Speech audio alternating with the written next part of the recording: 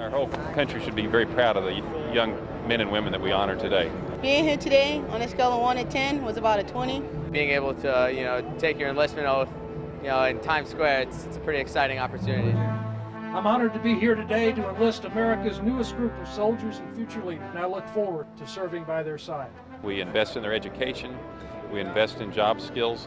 A great way to not only, serve my community and sort of give back to my country. And they'll be well equipped to do whatever they want to do with the rest of their life. A very bright future for everyone. From new recruit to Army veteran, we serve as one Army.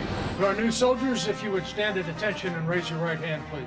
Do solemnly swear to support and defend the Constitution of the United States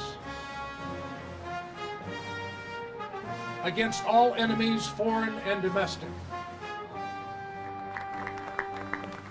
Congratulations to our newest soldiers, and congratulations to all of our hard-working recruiters for another productive Army recruiting year. I want to thank these young men and women who are stepping up and joining our Army in this critical time in our nation's history. It's an honor to share this occasion with you. I am an American soldier. I am a warrior and a member of a team. It's just an awesome feeling to be in the Army.